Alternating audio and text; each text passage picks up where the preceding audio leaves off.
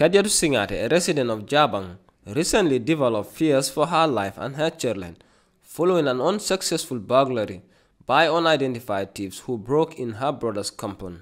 According to Kadiatu, the gang broke in the hours of 3:20 and 3:45 a.m. last Friday, March 8, just a few minutes from the first petrol gas in Jabang. She expressed feelings of not safe as a woman in the compound. As a woman, dëkk ci kër bi waa dafa nekkul lu óor parce que tey ay nit ponkari góor dugga ci biir kër bi am on expectation óorut tey man su ma génnoon oo keneen génna tey wala def beneen réaction mun nañoo gaañ oo def loo xamante ne dafa doy waar yàlla rek moom moo xam so moo tax ma ne am mun nañoo rey mun nañoo gaañ mun nañoo def lu nekk.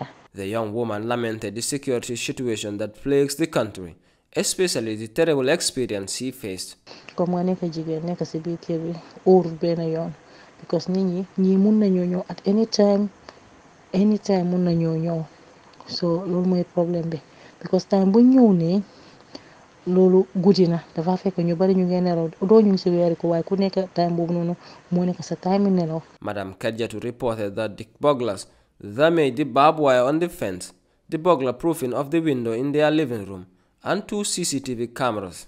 The rising crime rates in the country has become a cause for concern, as hardly a week passes by without news of a violent crime occurring in another neighborhood. Security and its related matters continues to dominate public debate, with efforts by the country's security forces seemingly insufficient to curb such incidents.